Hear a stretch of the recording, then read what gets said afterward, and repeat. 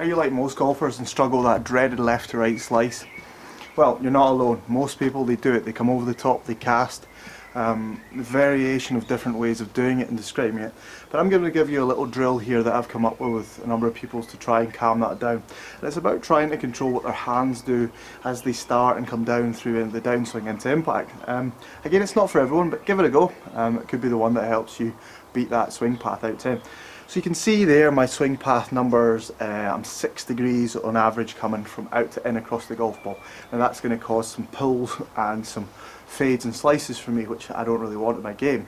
So to do that, you'll see in slow motion now myself, and you can see there as I go up nicely, and at the top the hands work over the top, moving away, disengaging from my lower half, almost my hands extending outwards towards the golf ball, which then causes the club to go outside and across the ball. We want to try and fix that. Right, so here's the drill we do. So you can see we would set up to just a normal golf ball, and we would set up as normal, and we would go up to the top and stop. Now what happens here, the lower half stays very still and the upper hands move this way, causing the hands to be too far away from the body, club outside the line, causing the out to in swing path. Okay, what we want to get you to do is we want to get you to stand here, pause, now feel like the hands work more in this area rather than over there, and then miss the ball on the inside.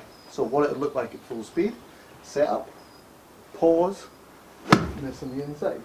Almost an extreme version, sort of thinking that Sergio Garcia very much out and flattens it. We want to feel a little bit of that in our golf swing to try and calm that out to in swing path, make it better shots.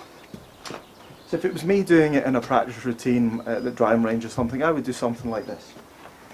So I'd set up, pause, miss the ball on the inside. Maybe if I didn't like it, I'd do it again. There, miss it on the inside. No point in my hands going that way. I would then step in and try and hit a full shot from there.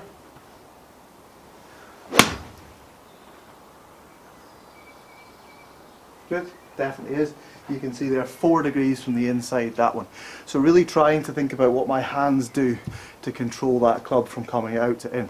Give that a go.